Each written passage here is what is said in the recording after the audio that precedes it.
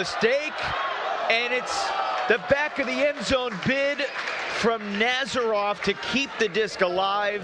Oh, there you see the pivoting from Karlinski.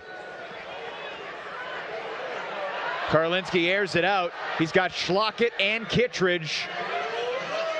And Kittredge tried to take everyone out while Schlockett avoided the contact, comes up with a disc, and it counts. Schlockett's like a ghost.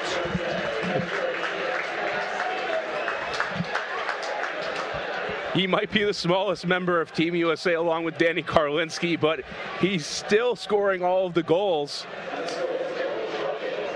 Take a look here. Japan does an excellent job on defense forcing this throw. This is not option A for Team USA. Seen Kittredge sky the pile before, gets a hand on it. Schlockett tumbles over.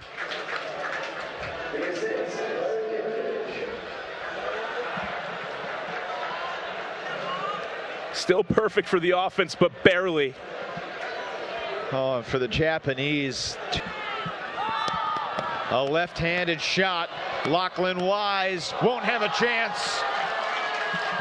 El Salam rising up.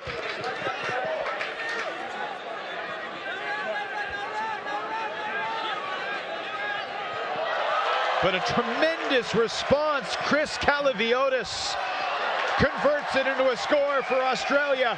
Matsuno. Tanaka swings it, Corona to the end zone, and it's knocked away a second time. Freechild and Raider tag team for the USD. That's the effort it's going to take to generate a turnover in this game. Holy. Here just a year ago. But the Colombians coming in super strong in that semifinal. They came out with the right game plan. Here they're running four handlers back. Nazarov comes through with the block. What a play through the cup. Big shot testing Stubbs. And an incredible catch. Masahiro Matsuno with another play for the ages.